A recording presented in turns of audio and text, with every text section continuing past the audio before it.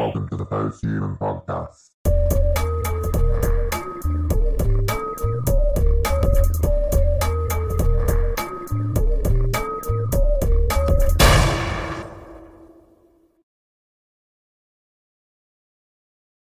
Today's guest, life coach and mentor, author, and I will say international author and filmmaker, Elizabeth Monroy. So how are you today? I'm good. Thank you. Thank you for having me on your show. I really appreciate it. No, thank you for coming on. We did a little pre-show there. What I first want to get into, obviously you've got a master's in mental health coaching. Super impressive. I just want to talk because there's tons when I have a guest on, and there's multiple things that I can talk about. I like to get some structure. So obviously the thing that I want to talk about first is I want to say you've got a great website. I sent you that in a message earlier, and it is great. Thank you.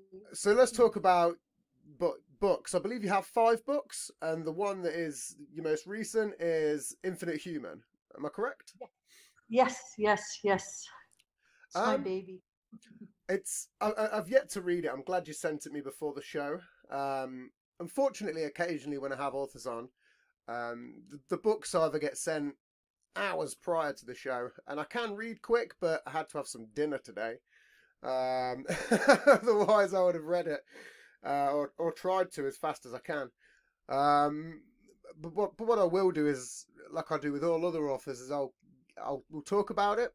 I won't give too much away because I want to read it, and then I'll plug it a couple of episodes later. I'm sorry I didn't send it to you earlier. A friend of mine who's actually from England said, "Oh, you need to get on talk shows. You need to talk about your book." So I posted it, and then you connected with me, and then a whole lot of other people. And then so I was like, okay. And I made so many commitments, and then I got really confused. And I'm so glad you reminded me today. It's like, I'm going to see you at 8:30. I'm like, okay, great.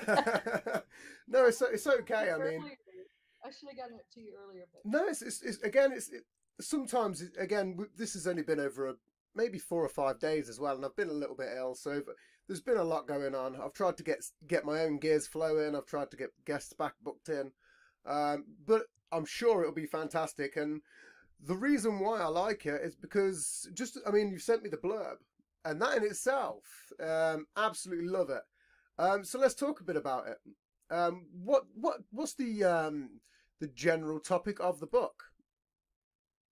Well, it took me 30 years to write. Wow. So that's yeah. Crazy.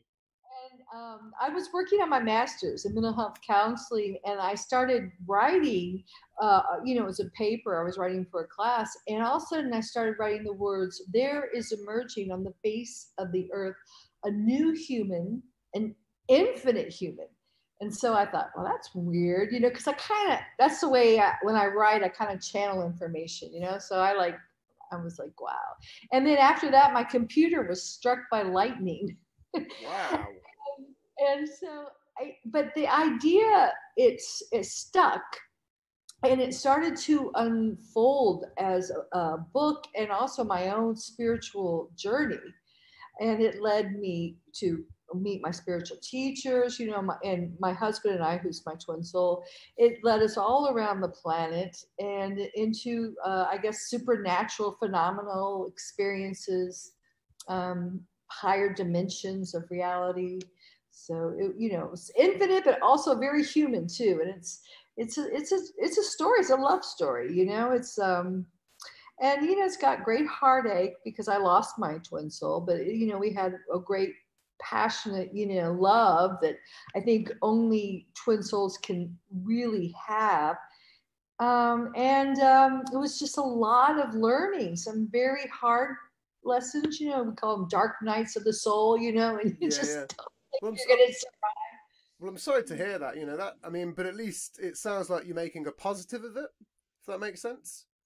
Oh, yes, it is a triumph. It's a hero's journey. Yeah. What can you say? It's a hero's journey. And that's what the mythic story structure that Joseph Campbell, if you're familiar with him, wrote so eloquently about. It's the story structure that's inherent in every myth, every fable, every novel, every film. Yep. It's Luke Skywalker dealing with the dark side, and then triumphing, and Frodo carrying the ring, and dealing with all that he had to deal with.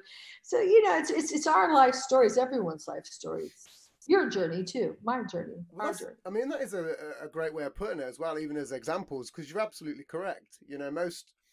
And I'm a big fan of fables. I look into a lot of stuff. I look into a lot of pre-civilization stuff, like the rise and fall of civilizations. I look into old Greek myths and tales. I'm a pagan myself, so I believe in a lot of older gods. I'm not to say that I'm against Christianity, because I also believe that there probably was a Jesus, and I think that a lot of those tales are somewhat true. I also believe that some of them were probably spun upon old tales, but I believe that all of them are probably much older than what they are. But it's funny that you talk about the because again, when I've looked through some of your stuff, higher dimensions is one of the things that I want to talk about. But let's just talk about your other books, because you've got four of the books. You're internationally published. So what made you become a writer? Well, I think I started by saying I really have done. I've done so many things. I've done almost every job possible. I mean, an actress, a filmmaker, a flight attendant. Wow. I've done it. But I call myself a divine storyteller. So I like being a storyteller best of all. And I've been writing, gosh, since I was like, 3 or 4, since I could hold the pen and, form a sentence. I started my children's book, The Magical Mist, at 8 years old. I started to write it. And I have a few children's books. And actually today I just got all my books. I have 4 that I've actually, well, now there's 5 on my website, but I have about 30 stories that I just haven't had time to get them formatted now. So now is the time in my life when I'm going to focus finally on getting writing. I think the planet's ready to hear my stories. And plus now people are going more on the internet, too. So I think it's the time. The timing wasn't right. Well, people love stories as well, because people always want to connect with people, and that's what's really important. And some people can just have the best stories. Some people have really tragic stories and sad tales, but people can always connect to them. Some people will connect to them in different ways, but most of the time they always gain a positive out of it, depending on the story, and probably depending on how it's told. Mostly, some people can tell a horrific tale and make it really comical, and for some reason, that's a great skill. I wouldn't say that I'm very good at that, but I don't know. We'll see. One thing I was going to ask: have you got any audiobooks out there? Because I tried to find some. I'm going to do next. That's what I'm going to do next. I had a film school in Florence, Italy for many years. And then I kind of got an intuitive, I was guided, let me just say, because that's pretty much how I move all over the planet, to come down here to Sicily. So I'm in Sicily. And thank God I did, because, we had really bad lockdown in Italy, and it's really destroyed the tourism and the economy. And all my students were international students that would come to Florence, and we'd make films. So I'm fortunate though, because now this is the phase where I'm going to I have all my film equipment. Actually, I have it like over there in my little studio. Oh, wow. And I'm going to start doing more with my YouTube channel, and making everything into an audiobook. And I think also, because I have a lot of screenplays. I've written like 30 screenplays, and I spent a lot of time in Hollywood. I talk about esoteric Hollywood and what really happens there, and how I chose to leave Hollywood and do it in Florence to get out of that what I call preemptive programming of Hollywood, because there's a lot of agendas behind what goes on. Well, I've heard some So, stories, you know. yeah, all the stories, are just the smoke, and where there's smoke, there's fire. So there's a lot of stuff that's coming out now, I think. So, So yeah, I'm going to be doing audios, and I'd love to. What I did in my film school was I took students, and what I tried to create was consciousness films. Films that had good stories. I always felt the first thing is you have to have a good story. So I really focused on helping my students connect to what I call their inner creative voice, their yep. and create their soul. Because I think you talked about telling a good story. I think what makes a good storyteller is when they're really authentic.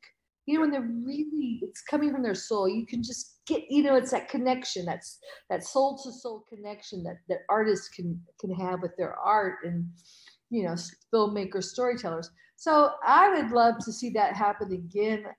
We'll see. The world's Well, so. I mean, there's very few films that are like that. I mean, I don't really know shit, but from all the podcasts I've listened to, from the few people that I've spoke to in the game, or who have been in the game, it's like, they just all put their spin on stuff. So if you was to go in with your screenplay, that'll be like a first draft, and then they'll go around a room, and there'll be changes, and people will want to put in their bits, and it's kind of like, well, you're missing the actual transparency of the tale, and that's where it becomes less authentic and probably more Hollywood. I don't know. Nowadays, some companies are probably a bit different, especially with Netflix. Netflix are doing probably the best fucking work on the planet in terms of films. They've got a lot of good stuff out there. So I don't know. I don't know. They came out, like I said, this book was 30 years in the making, and it's something that, the word infinite human is so powerful. Now yours is a human podcast, right? Yeah, A yeah. human, Post-human, yeah. It's almost on the same sort of wavelength. I was going to talk about that. well, because it should be infinite, and I have a whole chapter on infinite. Is it's all that is, ever has been, and ever shall be. It's just that expansiveness, yet multidimensional, nature, our divine nature, but yet we're still human. And religion is always kind of separated. It's like you're human, and you're this downtrodden, beast of burden, and then you die and you're divine. And that, I think we're coming to a time where we can move up in vibration and dimension, frequency, vibrational frequency, into this infiniteness. So that's what infinite is to me. It's organic ascension, it's organic technology, which is open-ended, open, spiraling outward, and never ending. And Netflix just came. No, I actually, it was on Prime, but I bet it's on Netflix too. They just came out. Just my book just came out like last week, and they just came out with a movie called Infinite. Oh. And they use the infinity sign. Everyone thinks of this. It's like a figure eight, Yep. followed up. But it's actually a MOBA strip. If you think about it, it's very finite. It's like you can't escape it. It's like this really prison matrix, which is what we're talking about moving beyond when we talk about moving up to the fifth dimension or higher dimensions. And it's all about AI. And it's all about everyone starts to remember their past lives and their reincarnated lives. And this one guy doesn't. It's the stupidest premise. This one guy doesn't want to, so he's trying to kill and destroy everything with this technology. And this other guy, who's Mark Wahlberg or something, goes into this thing where his it goes into this water med bed type thing. Oh, I might have seen it. You have seen it? I think I have, yeah. I think I have. It's all dark. It's very, I'm sorry, but it's like satanic Hollywood, because it's all dark and all AI and all boom, boom, boom, boom, and I'm like, oh God, okay. Infinite, spiraling upward, light, bright, organic, my cover, if you see my book, and then I put it on Facebook, and then theirs, which is that. So I don't, that's why I left Hollywood. I just, there was no way they were. Well, it's always really strange, because in terms of nowadays, people, when they're, everyone's always wanted to cheat death. I believe that has been pretty. Everyone's always wanted to do that since the dawn of time. You know, since we've realised that we die, I think we've always tried to escape death. But up until the modern day, unless there's some shit that we don't know about, the only way that it could probably be done, and that's what people say now, is through technology. But I think that if that was the case, and we chose that path of technology rather than what could have been thousands of years ago, and even up until 100, and even to modern day, because we haven't quite got there yet. But it's like there's people out there in a debate at the moment where it's you know, if we advance on and live forever, if we like upload into the machine and you know, make a symbiotic relationship with it, then we'll live forever. But what if we just die and then we go into this higher form of consciousness and live forever? You know, and that's kind of a good debate, really. It's a strange one. I've heard it on a few podcasts, and I'd like your take on that, because it's something that I think about a lot. Wow. Well, jump right into it, because what you just nailed is the choice that humanity, every one of us, is now facing. It's a choice. It's being offered, and I think I say that in my book. Choose wisely, because it's only your soul that you're giving up. Yeah. Okay. And many people have, you know, like I said, Hollywood's a place where a lot of people have signed their soul away. Bob Dylan even said so once. I saw him on an interview, that you sign your soul away. So the question I have for you, there's immortality, you know, and there's eternal life. Okay. Yeah. And we've been taught that it doesn't, that first of all, there is no death. Okay, there is no death. And I'll talk more about my book, but in my book, I prove that there is no death. And it's just a change of form. So we're taught to fear it, okay? So then we fixate on just one dimension. We're multidimensional. And it's great, you know, I mean, I like to have a good meal and go swimming in the sea here and, you know, all the things of being human, but I also am infinite. So I like to surf the infinite, I call it, not the net which holds little fishies. I like to surf the infinite, because as you begin to access more of your nature, it's just like we're on cyberspace right now, but as you begin to, okay, here I go, as you recover your SIM card, your organic chip, which is does anyone know what it is? It's the Philosopher's Stone. It's what Michelangelo was trying to point out when he did the Sistine Chapel, and he put God in the center of the brain. It is your radio to all creation. It is your SIM card. Yes. That's what some people say it is. Pineal gland. Yeah. When you access your third eye, then you can. You are multidimensional. And then the second question I will ask, if you're choosing between the two, you can kind of tell where I'm leaning. Organic, non-organic ascension. Organic is infinite. You are free. You escape the prison matrix. What they're offering now, AI, wow, I can become one with a computer. I can live forever. Yeah, you can. You can, you know, go anywhere in the net. And who is pushing the buttons? Who is in charge of you? Once you have given over your consciousness, your brain, your soul, because whoever commands the brain commands the soul, your body, who's in charge? Well, that's a good way of putting it. Whoever commands the body commands the soul. That's a very good quote. Like, that's straight up out of your mouth, or is that taken from somewhere? Because that's a great quote. That's a really good quote. I mean, I don't know. Like I say, I believe in a whole bunch of stuff, but I'm also one of these people that would like to see this technological advancement at play, you know. But I don't think it's going to. I think it'll be in the back end of my lifetime, like when my children are maybe. Oh, you'll be surprised. I mean, I'd like to think that, but I don't know. I don't think it will. I think it will be in, like, you know. I don't know. I mean, I read into a lot of stuff. And I'm a conspiracy theorist anyway. You are? Oh, absolutely. Yeah, most of my show's built around it. See, I just listened to a few. Okay, well. Yeah, no, you could listen. Okay. You could listen to the wrong ones. Well, I'm so glad because basically I've been skirting around my book, full disclosure, and it's based on a lot of research but it's interwoven with my own personal spiritual awakenings and experiences. So the question of AI. Okay, first of all, there's nothing wrong with technology. It's not evil. Oh, no. But it has been weaponized, just like yeah. been weaponized. Education's been weaponized. Yeah. Everything on our planet has been weaponized. So you have to know who's in charge, who's pushing the button, who's in command of our planet. If you was to make a guess, who would you pick? Because these are where I love my shows, because I do my own little bits of research, and I don't know who it would be, but I mean, people always go, it's the Illuminati, it's the Freemasons.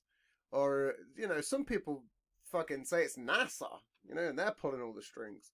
If you was to make a wild guess, who would you say? I mean, it's hard to say, isn't it? Is it the elites with all the money? I don't know. It's crazy. Is it? Okay, I know this sounds terribly arrogant. It sounds so arrogant, but with all humility, my book is all about this. I'm not guessing at all. I show it, I tell it in a story, because if you just say it, it freaks people out. But Okay. I mean, I've had years of firsthand experience with this, and you have to. And since you like history, okay, you like history, right? Yeah. Oh, yeah. So we'll go there, because we were infinite, divine, infinite, angelic, whatever, 12-stranded, highly evolved and beings. We were before, and we have that in our memory, and some of us are starting to remember that. And these people are being called like wanderers, or light workers, or rainbow warriors by the Hopi, or star seeds. I like the word star seeds, and we're starting to wake up and remember. And I have memories like you might remember getting up and what you have for breakfast or something. I remember my lifetimes. And where I live now, and I talk about the Canary Islands because my husband is from the Canary Islands. His family. I've been a couple of times. Yeah. Okay. So it is so obvious to me when I was there, I started having all these past life memories that Atlantis, at the Atlantic, is the sunken continent of Atlantis.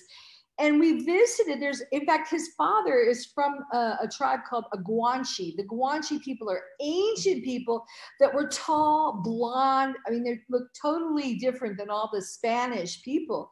And, they were just like, they don't even know where they came from. They were just found on these mountaintops, and they had all these technological skills like surgery and everything, but they didn't have any tools. So it was so obvious that they were a highly advanced civilization that just got caught, trapped on the mountaintops. Yeah. Likewise, Sicily is like that here. There's a group of people, they don't even know where they came from, called the Elysiums. So, so I cite all this. So there was an Atlantis. We also lived in Guam, and the same thing is true there, which was supposed to be the Pacific was all Lemuria. So at that time, we were in what? Okay, this is getting is it? Are you interested? Yeah. This is all my kind of shit. I'm totally on board. Okay, so NASA calls it the Platonic year, but Plato called it the Great Year. Yep. And the Great Year is the whole procession of the equinox. Or in the Eastern, the Hindi, they call it, the Darwinian cycle, okay? But it's a great year. It's a year that lasts, 28,000 yeah. Roughly.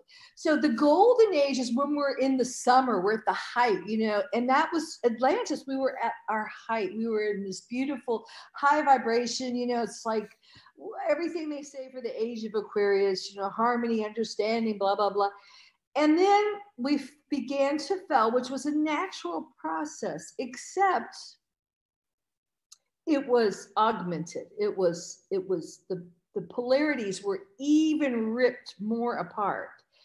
And this is why I have this picture. I didn't think about it, but see, this is a painting I painted. It's not the best, but in Sicily, it's a story about a man and a woman, and he was a Moor. He was black, and she was Sicilian, and they fell in love. They had this passionate love affair, and she found out that he was married. So one day after they, had their, afternoon delight, she cut his head off and made a planter out of it. Oh, shit. And so all over Sicily, you can buy these gorgeous planters, these heads of these two people. So I put them as one to kind of heal that rift that has existed between male and female. I mean, face it, the war of the sexes, we're like enemies, and I talked about this in my book because, when my husband and I first met, we were total opposites. He was a doctor, he was a man of science, and I was like a hippie, I was like into yoga. And we fought every day. We hated each other, but we couldn't it was like, yeah. I know a lot of twin souls feel that, it's like you love and hate the same person, So anyway, that has to do with the fact that the Atlantis was much more masculine and Lemuria was much more feminine. You kind of see that in the Eastern and Western hemispheres on our planet. And it got augmented by external intruding invader forces, dark forces, I call them. And to a point where it shifted the poles because there was so much misuse of the technology, the crystalline technology, that it caused the poles to shift in the continents and that's the flood that we all have in our cellular memory. It's that fear of the human Holocaust, and we all carry it at some level. We have this deep, fear of and this played out during the whole, plan scandemic, whatever you want to call it, the whole that thing was going. So well, I mean, the thing is, even with the years where it goes around the cycles, is even that can be broken down further because it breaks down into 12. Obviously, is it 12 or 10? Obviously, the signs. It's supposed to be 12, but it's actually 13. I mean, zodiac has been hidden. They tried to change it a couple of years ago, didn't they? And say there was another one in there.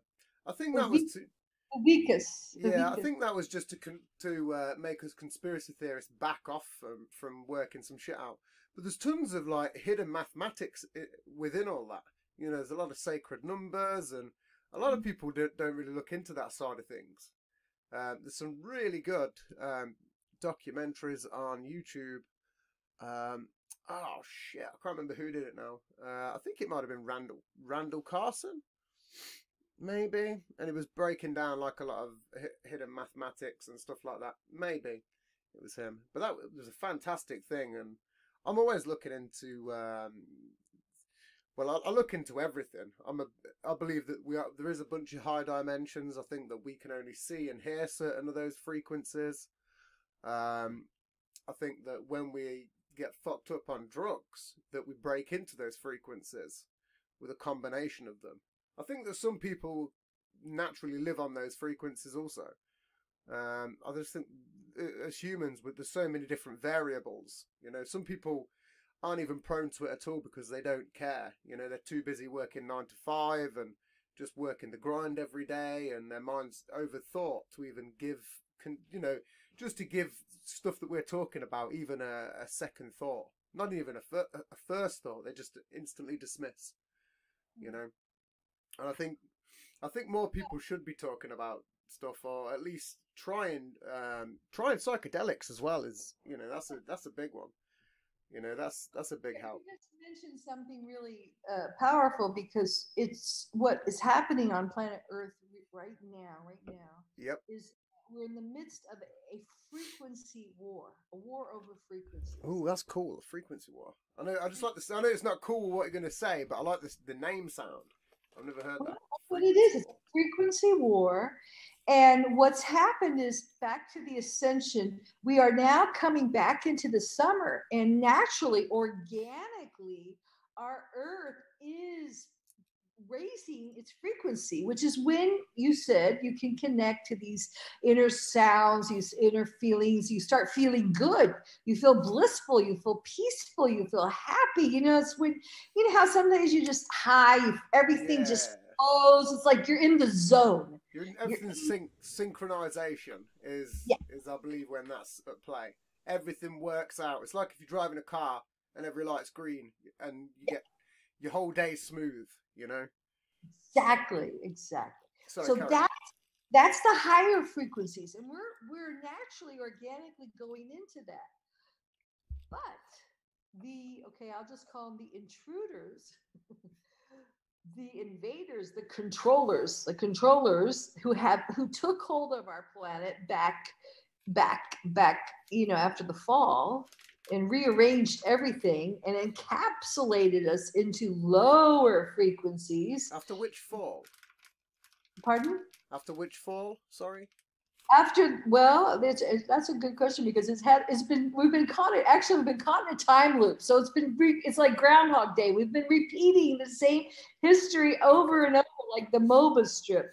So after that's why the only historical record we have of Atlantis was Plato when he wrote about it. I thought you meant that kind of fall. I did think that you meant the last big sort of, huge fucking disaster kind of deal.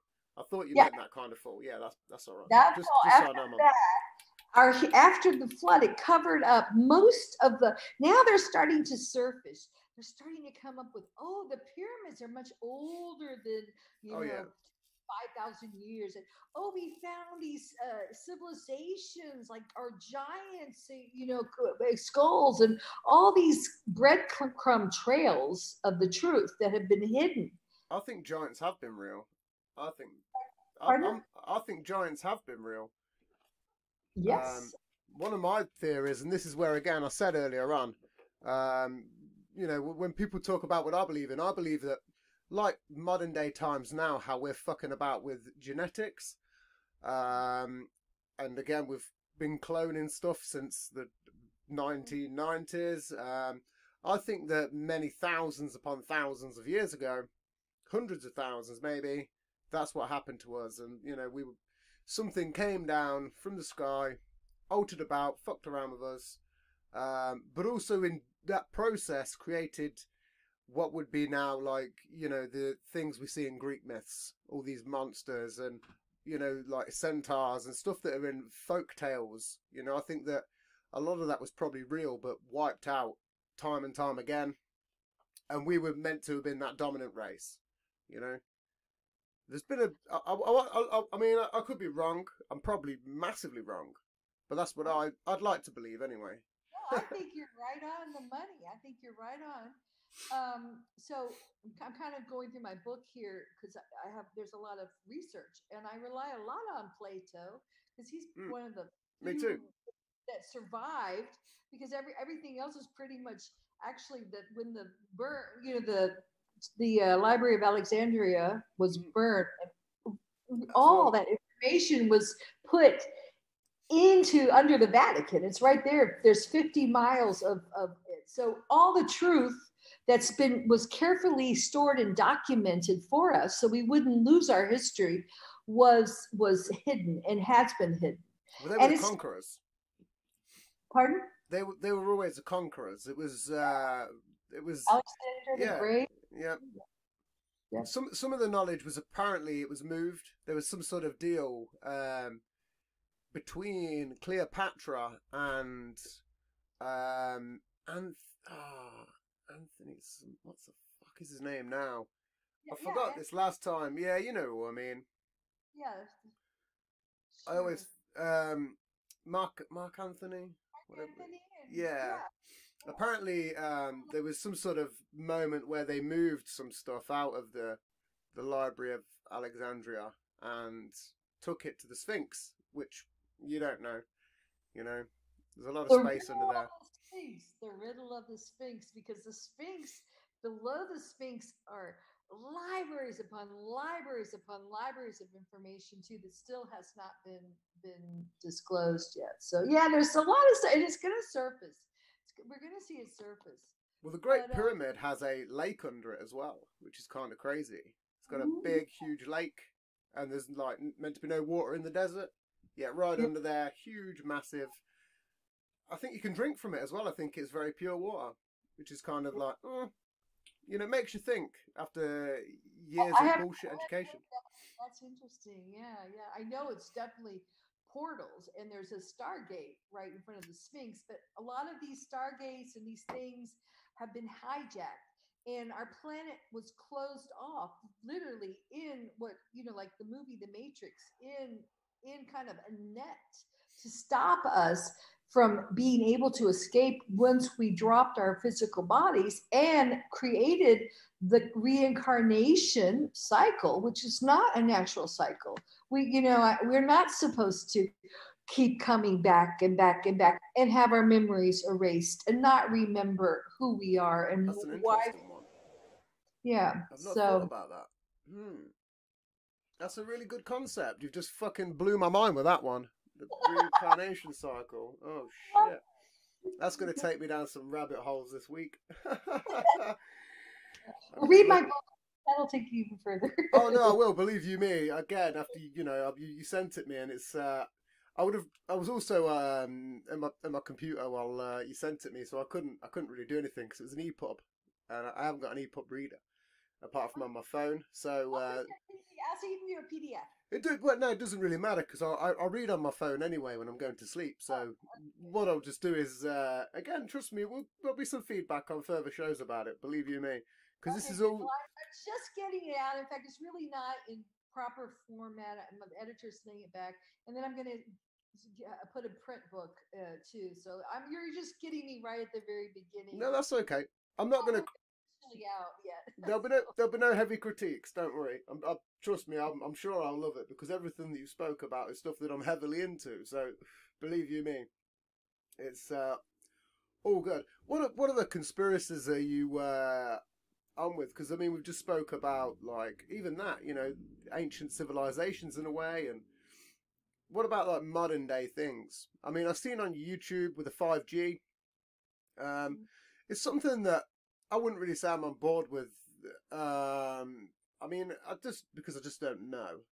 I haven't looked into it too much because most of the stuff that I'm focused on is like history and past and cults and the occult and a whole bunch of other stuff. I don't really tune in that much, apart from maybe new technology, but I don't really look into the conspiracy side of it. So. And again, so on your YouTube page, you've got some thoughts on 5G. I'd like to get into that, just to give me some sort of knowledge, because it's something that I've never really looked into, and I'm a conspiracy theorist, and I like to take everything as it is, and I'd like a bit of information about that, just because I didn't really look into it too much. Okay, great. All right, so we're in a frequency war, and basically, you understand from my perspective, if we were organically just left alone without any artificial stuff, we would ascend in frequency and we would activate our pineal. We would activate what I call our 12 strands or our divine technology, because in the fifth dimension and beyond, we are what is called magic. Okay. In history, we called these people magic. Yep. And they had, and I write a whole, I think chapter on magic, what it is. It's that language of our soul. It's that intuitive nature. It's what animals, communicate. And it's the way that a mother talks to her unborn child. And it's the way that birds know to fly south and stars know to be born. It's that intrinsic, intuitive knowledge. And we have that, but we've been duped out of it. We had ourselves, like you said, genetically modified. Almost like, you see these watermelons with no seeds now. Yeah, I mean, that's the Swiss. There's tons of stuff like that. It's like impotent, yeah. And that's okay. So we've been downgraded. We did have, I keep saying, our DNA is key here. We had 12 strands, not 2, 12 strands. And each strand, you know, has activations of your brain and enables you to do things that, you know, like telepathy or telekinesis or, you know, manifestation, you know, instantly. I mean, we had magic. Farsight, you know, or there's a few like that. But sorry, carry on. Okay, so I mean, does that seem possible to you that there are we're humans or could be humans that can do these, like wizards and, you know? Well, that's the thing is, again, I think that there's been some people out there that can, because, excuse me, you know, in the 60s, 70s, even beforehand, you know, governments were running trials for stuff like that, you know, real trials as well, you know, for trying to essentially look into enemy grounds and astral projection, you know, stuff like that. I mean, it's just, and it's like pseudoscience, but the fact that military employees remote viewers all the time. Oh yeah, remote viewing as well. That's what another thing I was going to get into. There was a machine as well that was made, called the something chrono something, and that was apparently. I mean, I'll read into a lot of stuff. Chronovisor, and it was like for seeing time. Like some guy had built this thing, and it could essentially see moments in time. And it was, you know, you're never going to see any fucking blueprints or patents, but when it shows, you know, what it looks like, you go, oh, it looks a bit freaky. You know, you don't quite know. You know, there's always been weird occult items over the years and things that have even been seen as religiously, you know, magical. You know, the Ark of the Covenant, the fucking Spear of Destiny, you know. Call them the Christ players, you know, Christ bees, because that's what a Christ is, a Christ of light body. It's a light body. It's a body of a higher dimensional being. And a lot of aliens are, you know, we think of aliens, but they're actually interdimensional beings that are higher frequencies. And when you get into the higher frequencies, that's where it's infinite, and it's also love and pure love, pure light, true light. You know, it's just all those things that we think are, oh, that couldn't be true. It's too good to be true. You know, it's like, and our earth is so fallen. And we live on a fallen planet. And I think people are getting to realize how fallen, how down, how dark it has been. Well, I believe that we have, like, you know, this sort of baseline consciousness, and then we can go higher than that. But then I believe that, you know, there are stuff on different planes, there's multidimensional sort of beings that don't really interfere with us. I think there is some sort of extraterrestrial things as well. I think if we're here and we're going into space, I think there's an advanced form of us that's doing so, because that seems pretty logical, you know, and it'd be almost improbable to think it wouldn't be. We're here. And you look into the sky, every single star is a fucking sun, and the numbers can just speak for themselves. And I think that there's also probably a bunch of different beings. You know, people talk about, it's like I said, you know, I think that we were fucked around with, and there's some sort of moment where, you know, like, there were half-breed characters in history, you know, like fucking centaurs and fawns and just weird sort of creations that were part animal and part human. And, you know, there's some talk about it in the Bible a bit, because I've started to read that shit. I'm getting into for those listeners out there, I've spoke previously about reading it. We're getting there. And there is talk about that. Okay, let me just, what I'm trying to do is, in my book, the whole point is to connect all the dots. So that's what I like doing. But first, I want to get the 5G. Okay, so what it is if we were left alone, and we're going to get to the intruders, the controllers, the aliens, whatever you want to call them. Okay. Yeah. We're going to get to them. But first, I want to let everyone know what is going on the planet right now, this frequency war. If we were left alone and not hijacked like we were in the past and are now, we are ascending naturally. Yes, in the past, there were many people who ascended. There were many Christs, there were many Buddhas, there were many Krishnas, whatever you want to call them. But now, as a whole collective, we would all be able to do those things. But those who have had us under their thumb, so to speak, under their control, do not want us to. So they are now they've built a cage, a fence around our planet, SpaceX, Elon Musk, and all the other. We have constellations now upon constellations upon constellations. There's a lawyer here that took the complaints of I don't know how many thousands of astronomers, because they can't even see the stars anymore. We're in such a space fence. And the military also has constellations up there that can control the weather, that can beam down whatever they want. During lockdown, and this is what I was talking about, but I was hijacked by the New York guy.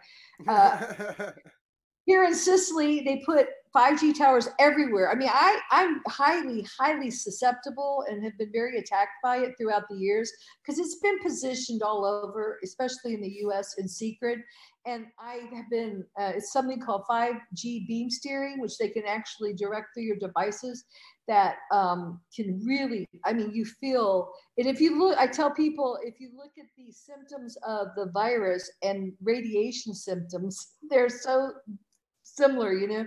You feel like a headache in the center of your brain, you feel nauseous, you have diarrhea, you feel tired. You know, I had to have all the metal replaced in my mouth, and I take volcanic ash to get the metals out of my body. Okay, so they can beam steer into areas. I mean, I wrote a book about this too a long time ago called The Chronicles of Mervo, where they can actually direct weapons like while you're sleeping into your bedroom or something. So the technology is incredible what they can do, and it's weaponized technology.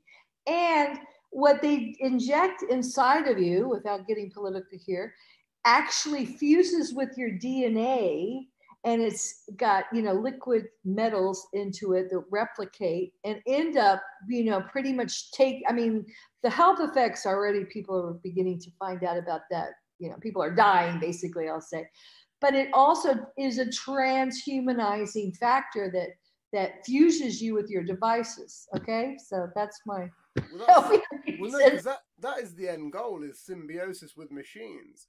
One just point I want to quickly make out is when you said about the watermelons. Again, I write notes in my show because when you're talking, you and I love to listen. This is amazing. I'm absolutely, completely, 100% with pretty much all of what you say. One thing I wanted to mention that I haven't mentioned on my show yet is recently the UK had passed a law for GMOs, which was very non-news. It didn't really get talked about much, and it was just around the time of when all the social media outages went down. And I think that people keep speculating as to why it goes down and whatever. I think maybe a lot of stuff went down during that time. But I was like, there was something else as well, but I'm not going to get into that because I want to get the real fucking data on this one. But it was weird because I was like, oh, the people have been protesting GMO food in the UK for years, and now we're going to go with some of it. And it's like, the ruling was to go with it. Is that what happened? They passed a law that they can we're going for it now, apparently. Yeah. Which I was like, it went very under the radar. I've not seen anything else on it yet, apart from on the pages and some documents. So this is one of the best times to talk about it, just for me, because I wanted to get it out there under the radar myself. So it's a pretty shitty bill. You know, it's funny. I had a talk show like you. I was just like you had a talk show back, 3 or 4 years ago. I was back in Kentucky where my family lives in the States. Oh, cool. And I interviewed the local health food owner. They had started a health food store. Actually, it was back in the 70s, it's about to die. And then the Rolling Stones came through and they ordered all this vegetarian stuff and it gave them the lifeblood they needed. But it was about GMOs. And she told me, even if just one person does it, the problem is the wind, the bees, you know, they cross-pollinate. And, you know, once it's in Europe, it's going to be everywhere. It's going to castrate. And it's horrible because, first of all, it's plastic. It's terrible food. It doesn't give you any nutrients. Animals, bees won't even go to it, usually because it, it's where they want to take the planet. They want a hollowed out planetoid with no organic life, no oceans, no waters. It's even written in Revelations what they want, but people think it's a good thing. And they want the gods to come down, God, and be with the children and rule his transhumanized AI life forms. That's the controller's agenda. Here's a real question, because again, I can listen to you for a long time. But here's a question: have you ever heard of Alex Jones? What can you? The conspiracy theory. It was a conspiracy theorist in America. He hosts Infowars.com. I call myself a conspiracy therapist because I'm trying to help people to realize. That's a really good term. I've never heard that. A conspiracy therapist. There's no theory that is a really good term. A conspiracy therapist.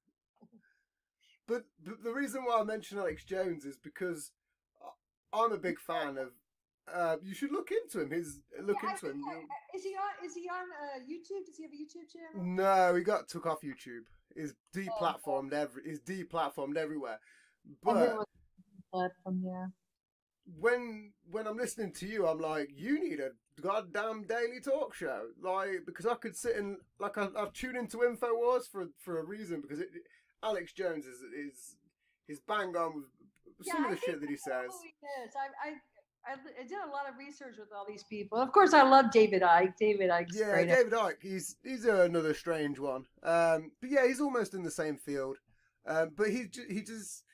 I think that you're one of them people that need one of them fucking daily shows. I'd tune in every single goddamn day. It is amazing to actually talk to someone that is on this fucking same game and same fucking wavelength as me. It is. How to do it, because I do feel like I need to, but I wanted to get into podcasts, But that's all it is, just a daily podcast, like however long you want to talk. I mean, again, I tend to do long form podcasts. I mean, my longest at the minute is 4 hour 50, and it was a fucking whopper. Which format do you use? Do you use like Podbeam or? I use Anchor. I use Anchor, and then that has been amazing because it's distributed me to Spotify, to Apple. It's done a lot of the work for me. It's put me on a lot of platforms where I've done barely little work. So what I just do. YouTube channel. I mean, I have a YouTube channel. I just haven't gotten back to it, but I used to do like healing. I do Reiki and stuff, so I do healing videos. Yeah, I've seen some of the videos.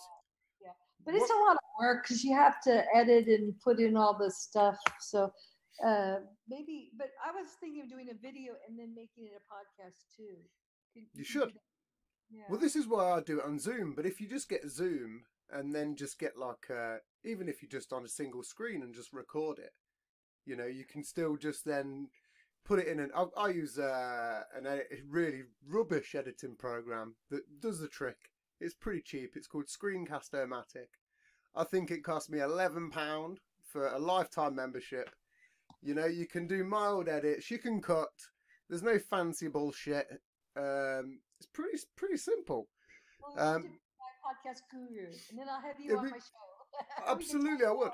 Absolutely, I always. If anyone ever comes on my show, I always go back on theirs. I've had a few people that I've told to start a show, and they have, and I've gone on there. As much because all my videos were taken down from YouTube, and my Facebook account was closed. On podcasts, do you get censored as much? Yeah. Well, this is where it gets tricky. I mean, I've not been yet, but it doesn't. I mean, even if they then do, you can just there's plenty of other places you can upload it nowadays, like Vimeo, and there's tons that have got a lot more higher traffic. I didn't even know about one of my previous guests. Well, I hope I didn't get you censored every time I talk. Well, listen, if it does, I don't give a shit. This is what I'm here for. But I think you should do a 2 hour, a little. because you way up on everything that you're talking about. You know, every single thing that you've said has something behind it. It's not just a simple one-worded answer, and that's what people love. They don't just want to listen to, hey, what are you know, what's this, and hey, here's an answer, and it's back and forth. There's legitimate, like, you know, you're holding your ground. You know, I'm like, man, I'm sitting here fucking intrigued. So I think that you definitely should. You know, I wouldn't even just go. I mean, audio is the best way. But yeah, go Anchor. I'd listen to it. I did go through your YouTube videos. I looked at a couple. One that I didn't look at because I thought, I mean, it was a short. I think it was about 2 minutes 19, something along that. And the only reason I didn't view it is because I'd rather talk about it. Just like the 5G thing, but this isn't about the 5G thing. The video was about sex alchemy, and that is a topic that very rarely comes up on my show. I'm a pagan. I believe in a whole bunch of shit, and sex alchemy is one of those weird things. I believe in sort of sex magic, but I'm not really delved into sex alchemy. That's a different sort of category. I've not heard of that one. So if you want to talk about that, that'd be a wild one.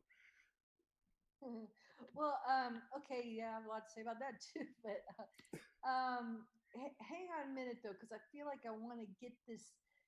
I don't want to get you in trouble, but I want to first really let people know what's going on the planet right now. And I just want to tell people it's so important to take care of your health, but not the way they're telling you to, okay? Because, you know, everything these draconian mandates are not to heal you or help you, okay?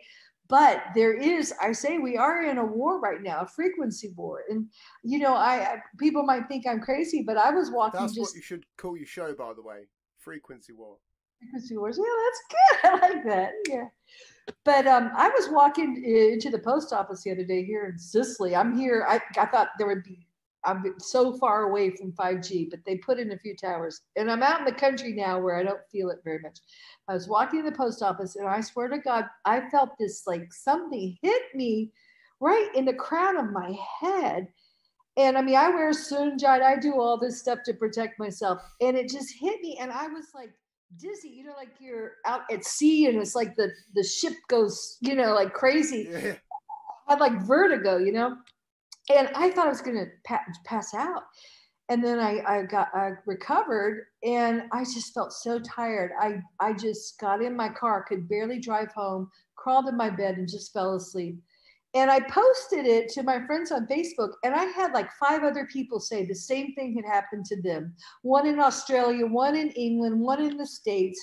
So these things are going on, guys, you know, and you got to be really, you know, attuned to where you are, get out of a place, because this 5G technology was developed by the military. They've been using it in Iraq and Iran. They can crowd disperse. They can. I know all about that. And it's happening all over. The space fences now. They're testing it. They're testing it in Hong Kong. You know, they tested it here in Italy. They're going to see how it interacts with these injections that they've given so many people, because that's going to be interesting. It's going to be interesting times. So that's be aware. Sexual alchemy. I write about it. Let's take a brief, let's take a quick 5-minute intermission. Okay, Again, I've been drinking through the show, so I just want to take a quick 5-minute piss break. It's normally about 2, if that. It also gives me time to stretch my knees. Gives me a perfect time to roll mid show. This is a fantastic one, people. I absolutely love this fucking show. This is one of the reasons I got into podcasting. For conversations like this that are completely out of the box. That you never really get just walking down the street or going to the fucking pub. You never get these type of conversations. They are the best. There we go. Okay. No, so I was again just again. I'm normally pretty quick, but due to the fact of how much liquor I drink, I always have to go for a pre-show piss due to the fact that uh, I know there's going to be a good another hour's worth of conversation probably. So I was like, right, I need I to. thought I was having to hurry here. Okay, good, fine. Oh no! Literally, I was just midway through. I was like, I'm just skinning up people. Absolutely great conversation. I was like, this is what I do podcasting for. And I was like, because you don't get to talk to normal people. If you was just in a pub like this, these conversations wouldn't come up. You know, if you're out doing anything, it's a rarity. And this is what I do podcasting for. These conversations, because it's exactly up my street. That's good. Okay. I'm So going to be a podcaster. you should. I told you should just bring the energy that you've got that you did from this show to your own show. Just sit at a desk with a bunch of notes that you've got for what you want to talk about, and just blast them off. And I guarantee you'll fucking smash it. As long as YouTube don't be a bunch of pricks, you might have to come up with a different name and start from scratch. I don't know. Well, that's why I think you're right to do the podcast and put it on all the other platforms, because YouTube's just gotten too fascist. I'd keep with your subscribe. That's the thing though. If you started again, you've got a good amount of subscribers, so you don't really want to get rid of them. So I'd just start your own show and do it with a different name, but just put them onto the same YouTube account. You know what I mean? Yeah. Just let it blend in. Just start off slow. just creep it all in. Just creeping the conspiracy stuff. Creep the conspiracy stuff in there very subtly. That's what I do. Sometimes, maybe not this show.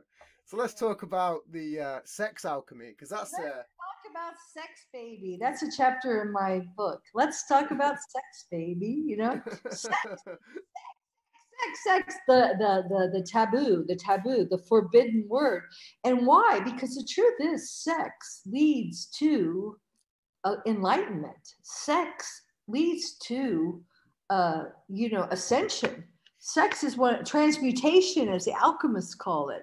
Sex is create, opens the third eye. It causes the kundalini to ascend into the upper chakras and puts you in this incredible state of just being there, being being there, being a Christ being seen all, just feeling completely peaceful and at one and blissful. But it's been so co-opted, okay? And that's why, hence we have relationships where, the masculine and the feminine, the wars between the sexes where men and women kill each other out of jealousy, out of hate. It's been co-opted into, here I'm in Italy, okay? So gosh, what they, I write about, it's called mamismo. And it's I guess we call it in English being a mama's boy, but here they take it to the where the mother does everything for the baby and the son loves the mother, and then the wife women are either like a sainted virgin or the putana Madonna, the Madonna or the prostitute, Mary the whore. I talk about the two Marys, Mary the virgin, Mary the whore. So women who are sexual are whores, are sexual toys, or they're for procreation. So I go into the whole thing of the divine feminine, how women, the misogyny has actually ruined the planet, because our planet is pretty much run. I mean, come on, guys, it's run by guys, Oh, yeah. It is. It has been since. I mean, this is one of the things that I brought up on one of my previous shows, is kind of way back when things were a matriarchy. And then Rome kind of came along and kind of fucked it up a bit. In terms of Europe, anyway, a lot of old English druid gods are all female.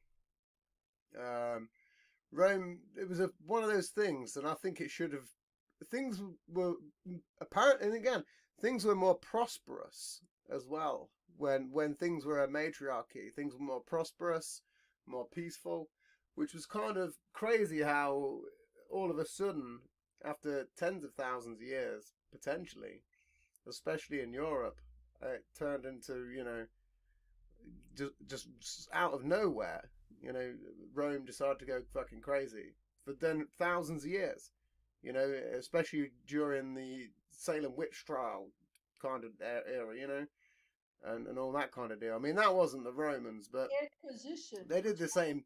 They did the same. Yeah, the Inquisition was the same. Yeah, same thing. Yeah. Killed over 5 million women alone in Spain. I mean, we don't even Yeah. talk. Yeah, I talk about the only place that I've ever seen women really, talked about in history was in a museum in Prague, and it was a museum for instruments of torture. So, and you're talking about the indigenous, like in indigenous, or in England, they were the Druids, but, most like a Native American cultures, the women, were the wise women, the crones, the older women who were wise. And that's more from our true heritage, the Atlantean, the before the fall, I'll just say it.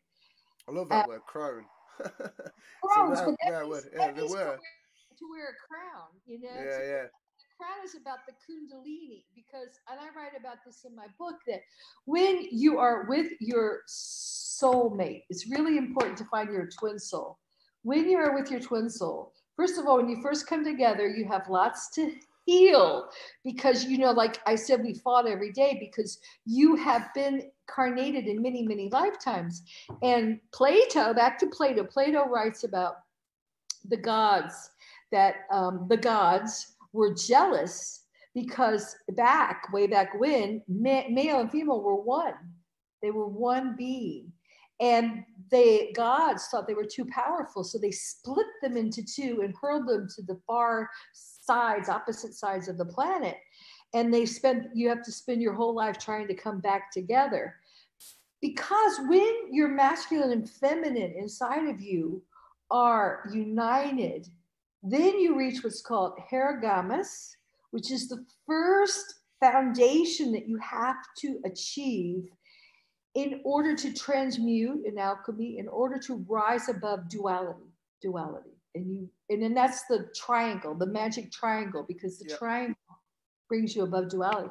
And that's what the sexual, making love with your twin soul, because you are one. You're really one. You're not two separate beings. And when you can come together like that, then the male's job is to help the female unfold, from the root chakra up through every chakra, and all the way opening the heart, opening the third eye, and going up, like I said, to the crone, which is like 7 feet above the head, which I used to feel all the time. I mean, I would be like, wow, this is wild, this energy at the top of my head, it's amazing. So see, I've never had any experiences like that. I've had a bunch of weird experiences, but that's where I think that there's a difference. Again, one thing I talk about, excuse me, when you talk about these, when I spoke about there's multiple dimensions, and there's probably things working on different levels, and you said it yourself. There's good and there's bad. Then I think that a lot of the time, people that do things through meditation and do things through heavy breathing, and that have been completely pure, probably more are likely to tune into more better working, positive entities.